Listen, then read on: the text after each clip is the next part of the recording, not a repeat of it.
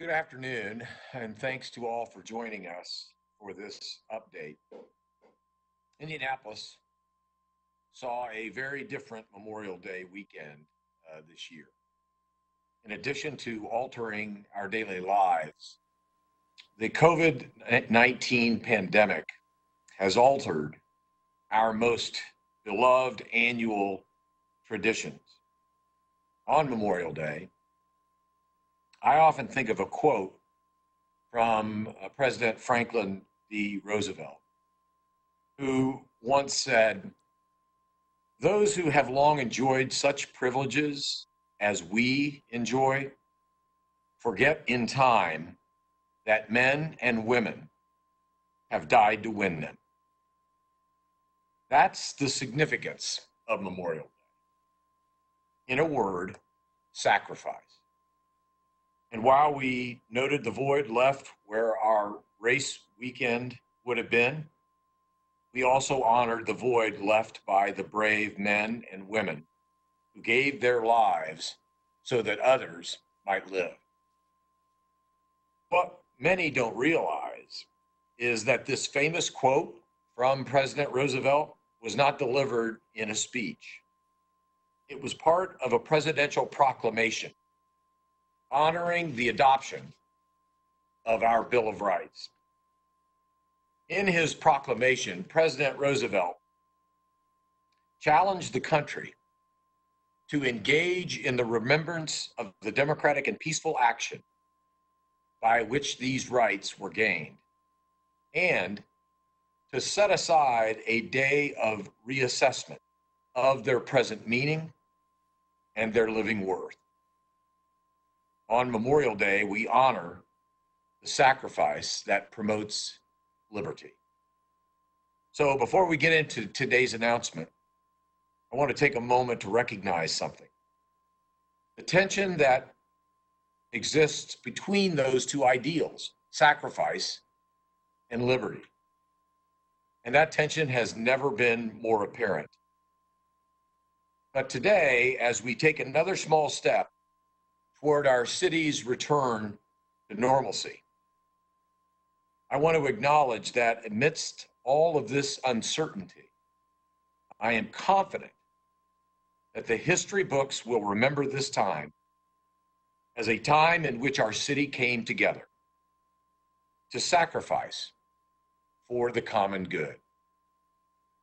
I'm also confident that our commitment to a data-driven public health policy has saved lives. For that reason, we will be taking another step forward in Marion County, implementing many of the aspects of stage 3 of the Back on Track plan.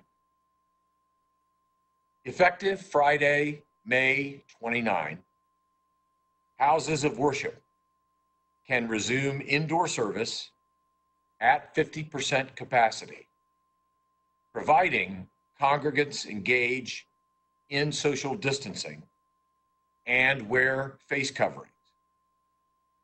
And there will be no cap on outdoor services that are socially distanced. That is effective May 29. I'll name a few more policies and then let Dr. Virginia Caine get into the specifics. Effective June 1, the cap on public gatherings will be increased to 50 individuals. Restaurants may serve indoors and outdoors at 50% of their total capacity, so long as social distancing policies remain in effect and staff wear PPEs. Personal service industries may resume by appointment only with PPE worn by all staff and all patrons. Now, this includes salons, spas, and tattoo parlors. Gyms and fitness centers may open at 50% capacity with social distancing and sanitation requirements. tennis courts, basketball courts, and non-contact sports fields may reopen. Pools may reopen at 50% capacity. If these facilities are indoors, face coverings for staff will be mandatory. Additionally, shopping malls and non-essential retail can increase to 75% capacity with the same restrictions around social distancing. In accordance with state guidance, we will not be opening movie theaters, live performance venues, tourism, and cultural events and venues. Bowling alleys, arcades, or bars remain closed. Many more details can be found in the Marion County Public Health Department's forthcoming order. So before I turn it over to my partner, Dr. Virginia Caine, I want to reiterate something that has been said during our previous updates, but it cannot be stressed enough. The very best way you can protect others from COVID-19 is by wearing a face covering while in public. When you see someone with a mask, they aren't wearing it for themselves. They're wearing it for you. It is why from the start, our message has been simple. We are in this together, but only if we commit to protecting one another when we take these first steps back into a daily normal routine. And to those who disagree with the science or the style of wearing masks in public, I have an even simpler message. You're simply wrong. We just had a day reminding us all what true heroism is. This is a small task by comparison, and it is a small ask by comparison. But I also recognize that masks may be difficult to access. That's why we're kicking off a citywide initiative to ensure that every Indianapolis resident has free, easy access to obtain a mask. This morning, we launched indy.gov/masks. That's indy.gov/masks, where you can request washable, reusable masks for you and for your family. It is our hope to begin delivering them within the next 30 days. We will soon be announcing community partnerships that will include pickup locations throughout and across our city. We've earned these steps to reopen, but now we must do our part to keep Indianapolis open. So get a mask and wear a mask.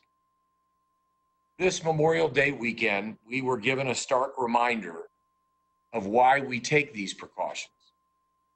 Throughout our city, throughout our state, throughout our nation, our nation's flag flew at half-staff to memorialize an unprecedented 100,000 Americans who have lost their lives to COVID-19. That is a staggering number, especially considering all the precautions we've taken. But there is reason to hope, and working together, we will get through this. We will get through this. As always, I'm joined today by Dr. Virginia Caine, Director of the Marion County Department of Public Health, and I am pleased to hand it over to her for her perspectives and more information. Dr. Caine. Thank you, Mayor Hogsett, and let me just say again that, this COVID disease outbreak will continue to remain in our communities unless we are responsible stewards. And I just want to applaud you again, your team and your staff and your leadership in helping to keep Indianapolis safe. And I just want to highlight just a few numbers in terms of where we are in regard to this outbreak.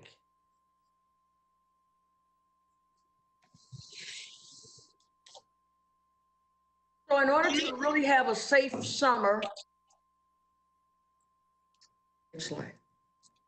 in order to have a safe summer, okay, 1 second here, I'm having a little technical difficulties for me to see the screen.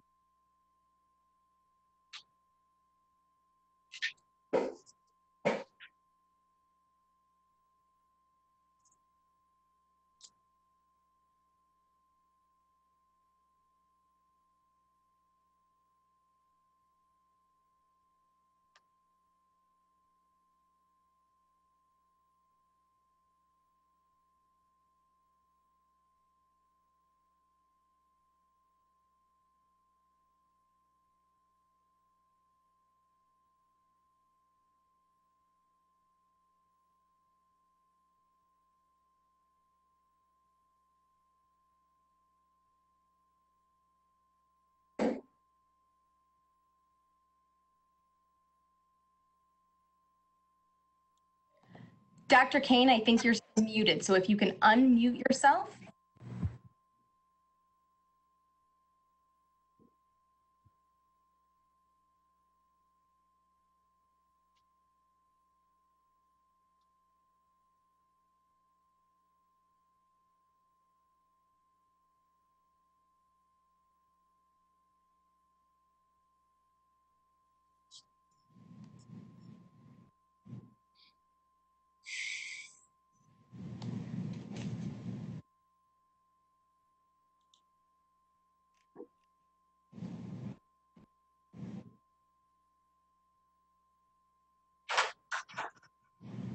Now can you hear me?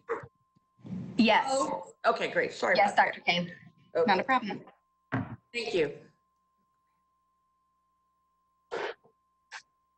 Okay, so we're looking at Marion County. We have roughly 9,628 cases of the entire state of Indiana. That represents roughly 1/3 of all the COVID-19 cases. We have reached a point of 539 deaths, and we have expanded our testing just in the last weeks, where we've tested now 50,000 of our residents. If we wanted to see how we track in the United States, the progress we're making as states, this map highlights those states that are making progress in the new norm. And if you will see here, those states that are highlighted red are trending very poorly in regard to numbers. But when you look at Indiana and its surrounding states, in the states in the yellow, you will see that we're making a significant progress based on criteria that has been set up from the national government. And the only states that have trended significantly, doing extremely well, is New York and New Mexico. Next slide. So it's been a tough issue trying to assure the health and well-being of the residents in Marion County, but at the same time trying to balance that very hard, the economic hardships that are going through different families and the businesses related to our phased approach. So just remind everyone, we have different benchmarks that we look in terms of whether we're making significant progress. And that is, have we seen a reduction in our community transmission for the last 14 days? Are our hospitals and long-term care facilities able to meet any emergency surge of care if we should see a a peak in our cases, and then our ability to provide sufficient testing and do contact tracing in terms of monitoring our cases. Next slide. So one of the things we look at our decrease in our emergency room visits. We looked at our decrease in our hospitalizations, looking at our death rates, and whether the percent of the people that we're testing, what percentage of them are positive, and are those numbers going down lower? So this slide highlights that from April the 1st through May the 22nd, looking at our emergency room visits, and these are just residents and patients who have COVID-19 symptoms only, no influenza. You can see that we continue to have a downward trend through May the 20th. When we look at our new cases for COVID-19, you're going to see an increase of cases with expanded testing. And as you see around when we start to see our rise, the last week in April, April the 29th, where we saw a huge peak going up and into our first week in May, but you now see the gradual decrease in our number of cases, so that right now we seem to be roughly under the 150 cases a day mark, whereas 2 weeks ago, we were averaging over 200 cases a day. So significant reduction in our cases.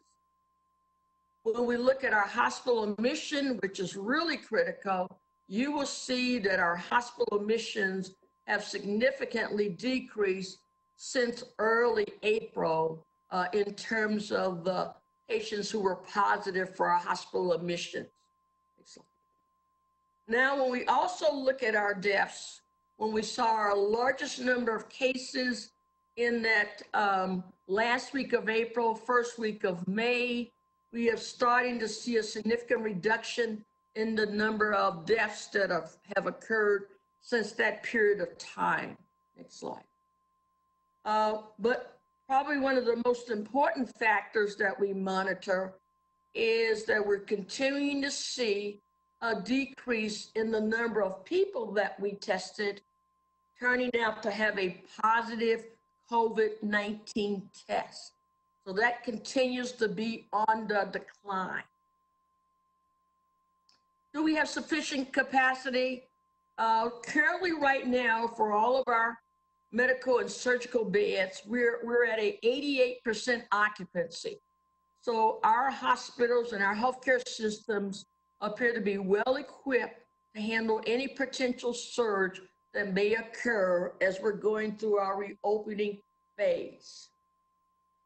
So the most other and final critical component that we really need to continue to push is really having the ability for our community to be able to test people who have COVID-19 symptoms. We've had a number of enormous partners out there who have expanded our testing.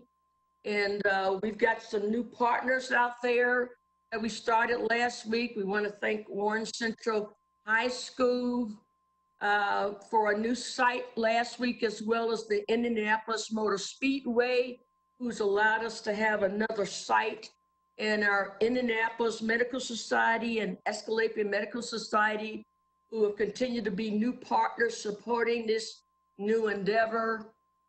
Besides Kroger's really coming out front in providing additional testing, and Walmart has also provided 3 additional sites for testing, and the Indiana State Department of Health continues to add new sites for testing. So we're feeling pretty good that we're going to be meeting our benchmarks for the ability to test people who have COVID-19 symptoms, especially for our vulnerable populations, as well as continuing to conduct active case monitoring and contact tracing.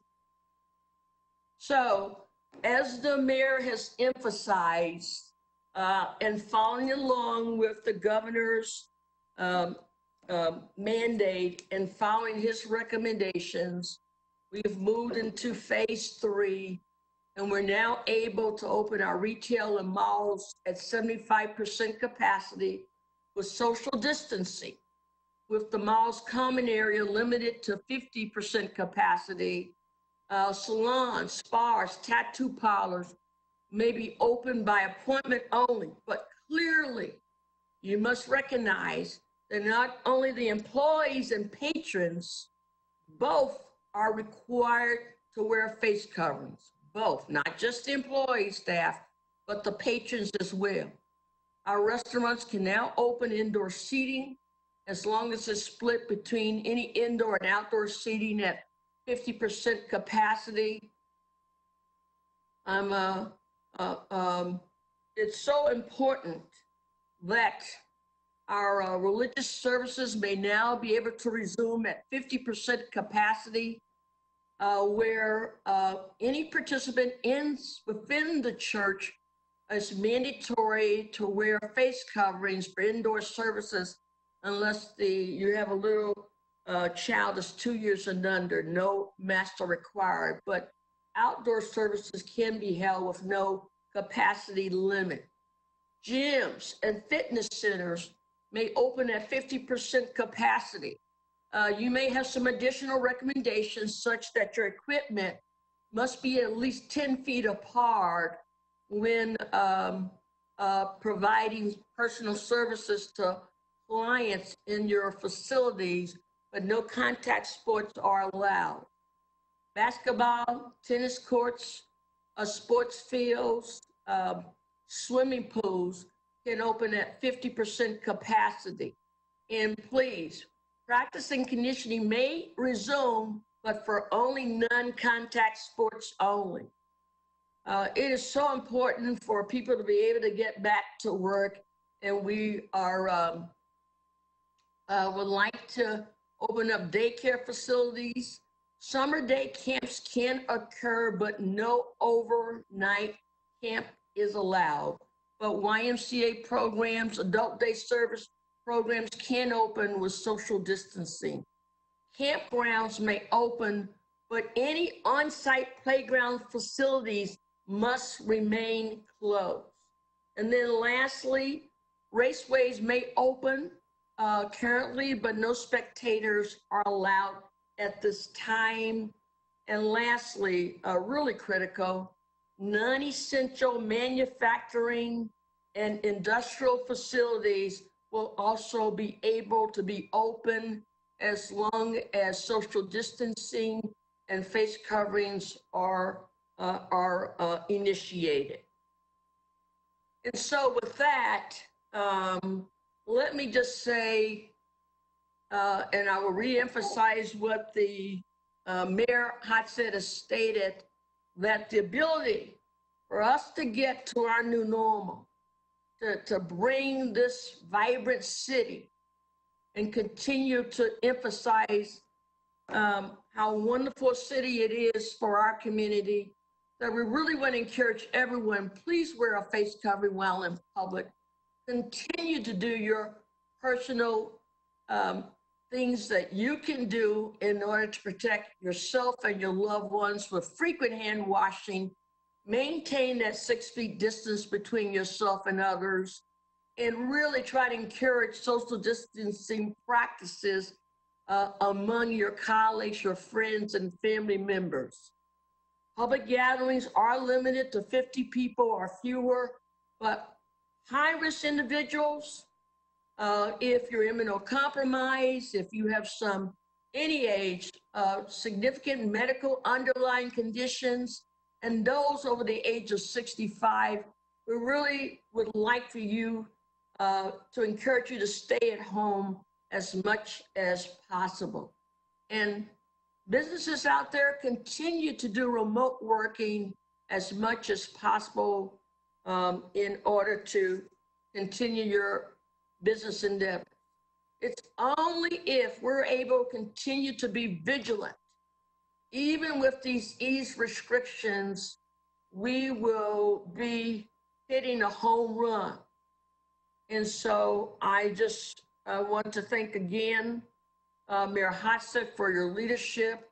I want to thank all of our partners as we are pushing to do contact tracing with the city, Fairbanks School of Public Health, and the Indiana State Department of Health, and my epidemiology and infectious disease, communicable disease team at our health department.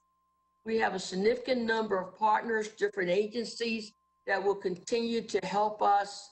And so stay safe out there, okay? And do the right thing. Be patriotic. Thank you, Mayor. Thank you, Dr. Caine. We will open it up to questions. If you enter your name and outlet in the Q&A box, we will call on you and unmute your microphone in order to allow you to answer your question. The first one up for the second time today is Russ McQuaid from Fox 59.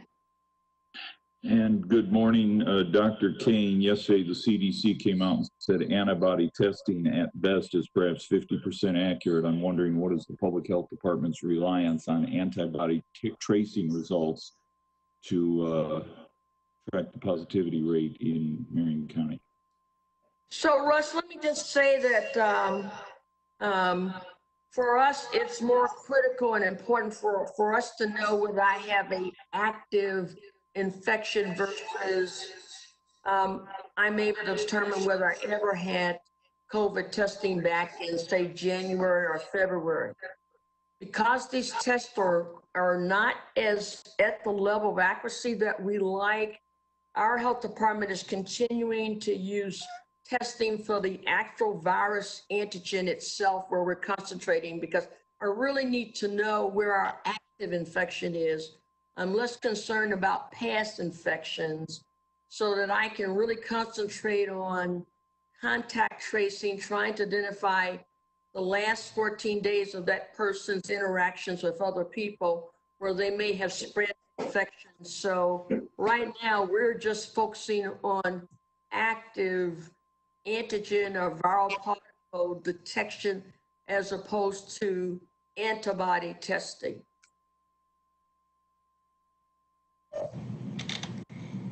Eric Berman, WIBC.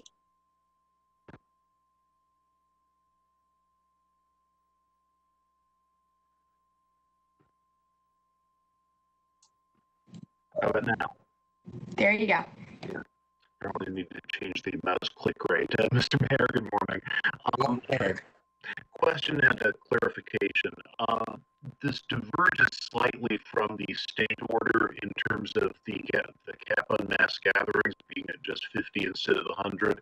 You're also not going quite as far as the state on houses of worship. What's the rationale for keeping those lower limits in place? And the clarification, did I understand Dr. Caine to say that conditioning drills are not allowed for contact sports, not just contact sports, but the conditioning drills for them? So who's going first, Mayor? You are. Go ahead, Doctor.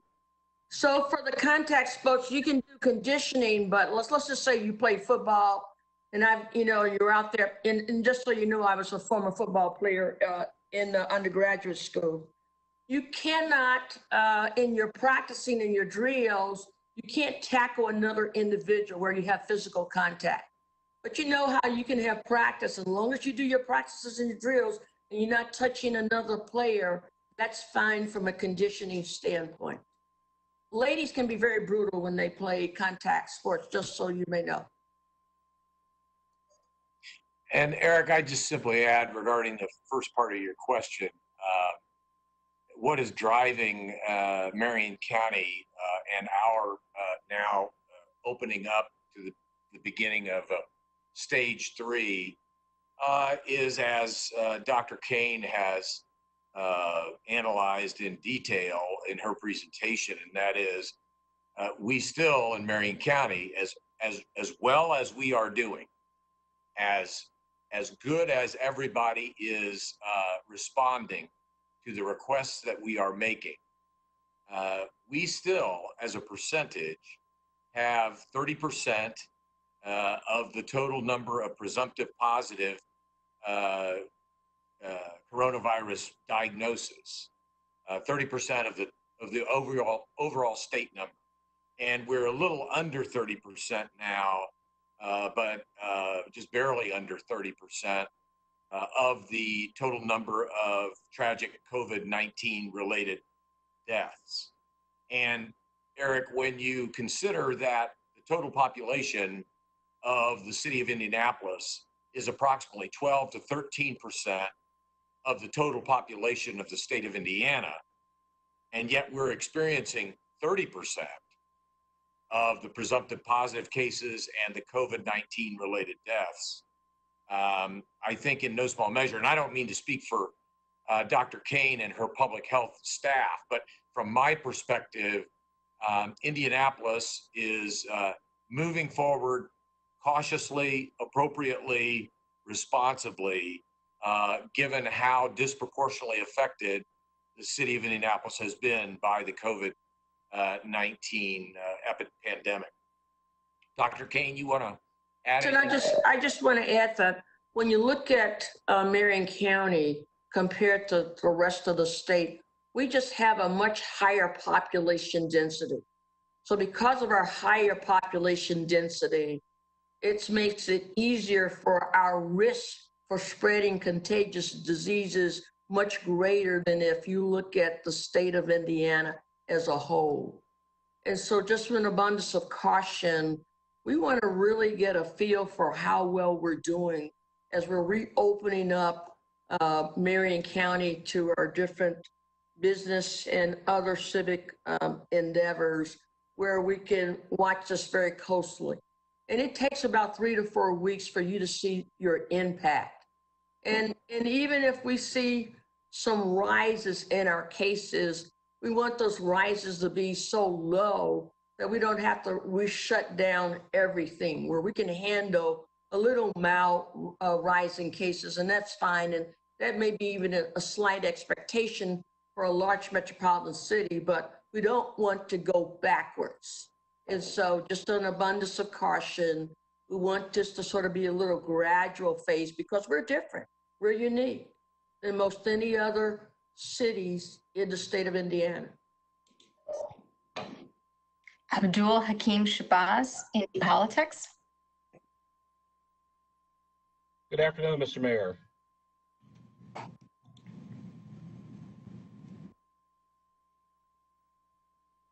Mr. Mayor, can you hear me? Yes, we can, Abdul. All right, great. My question was two things. Number one, what was the logic behind closing that Monument Circle? I could see Illinois Street with the restaurants, but Monument Circle, there's had a lot of people confused as to why was that. Well, even though DPW has said it'll reopen. And number two, when do bars get to reopen in Marion County? Because I know there's a lot of concern about folks on one side of Raceway Drive or 96th Street can't open, but the places across the street in Hendricks and Hamilton County actually can. Yeah, as it relates to question one, we are making an adjustment on Monument Circle because of traffic-related issues that came up over the course of the last weekend. And this was a request made of us by downtown Indy. So we're trying to be as responsive to not only patrons who access Monument Circle, the retail outlets that inhabit Monument Circle, but also traffic patterns and requests from our stakeholders and partners. And in this case, it was downtown Indy. As to the second question, you want to repeat it, Abdul? When do bars, when do bars get to reopen? Because I've been heard some concern about bars on, say, south of 96th Street or one side of Raceway Drive are closed, but across the street, they're open. Yeah, I think the simple answer to your question, Abdul, is bar reopening is, if I am accurate in my recollection, a stage 4 or a phase 4 issue. And today we're announcing essentially that Marion County is attempting to very cautiously and responsibly enter stage 3. Anything in addition, Doctor? No, that's correct. So based on the governor's back to Indiana track, stage 3, all bars and nightclubs are closed for stage 3. So we're not allowed to be less strict than the governor's recommendations and guidelines. Dr. Caine, it might be helpful if you could explain the aerosolized nature of the virus and why sometimes bars might be, at this moment, a dangerous place for us to reopen so quickly. So one of the issues with the bars is that you, based on people speaking and talking and interaction, you may have a higher quantity of respiratory droplets in an enclosed environment with the bars. And so as a result of that, they're considered at a much higher risk based on their contact density of contagious respiratory droplets interacting with other individuals. And based on that science and that evidence, most governmental entities are having those particular businesses be sort of at the last part of the phase in terms of reopening for the community, in terms of proximity and the amount of the virus to spread in their environment from folks who interact at a bar. And Dr. Caine, isn't it correct that statewide bars should be closed until stage 4?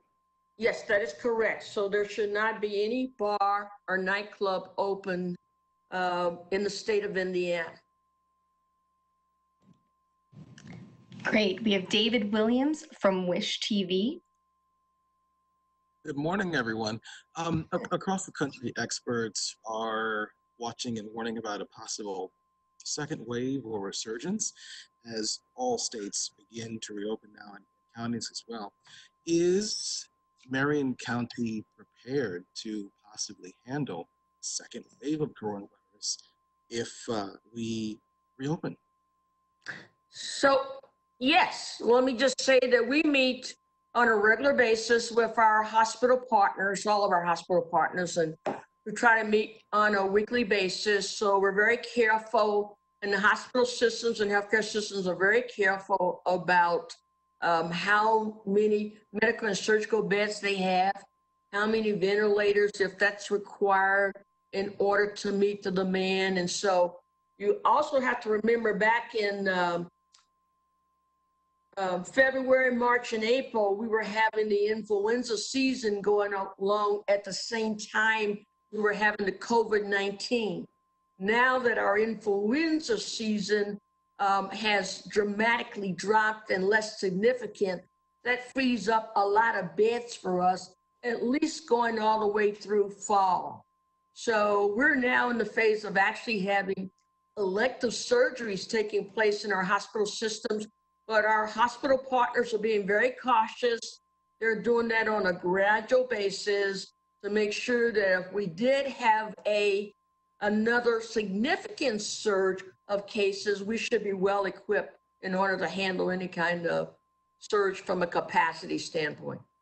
And David, I would just simply add to what Dr. Caine has emphasized in her presentation.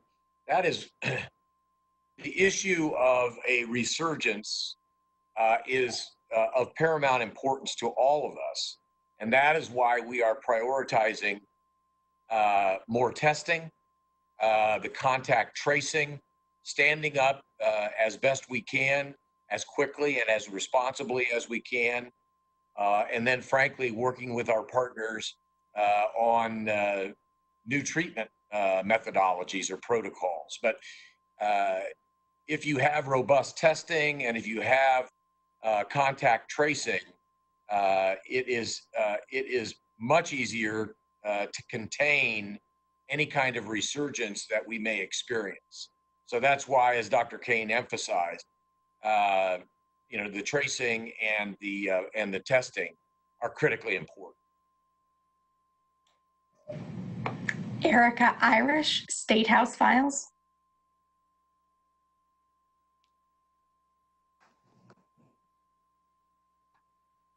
Hello. Hi, Hi, good Eric. afternoon. Hey, good afternoon, Mayor and Dr. Caine. Thank you for taking my question. I just wanted to ask a little bit more about the mask initiative.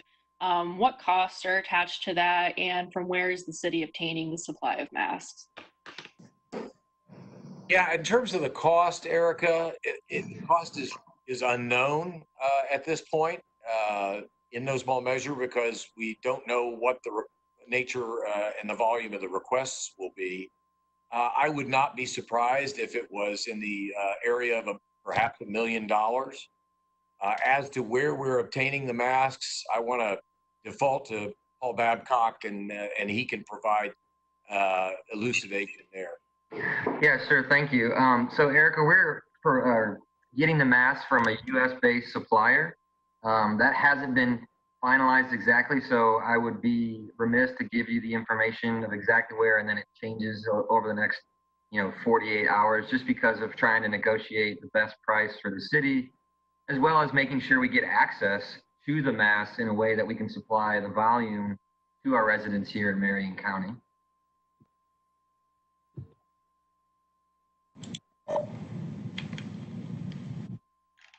Wonderful. Thank you all for joining us. We'll be following up with a press release and documentation later this afternoon. Thank you.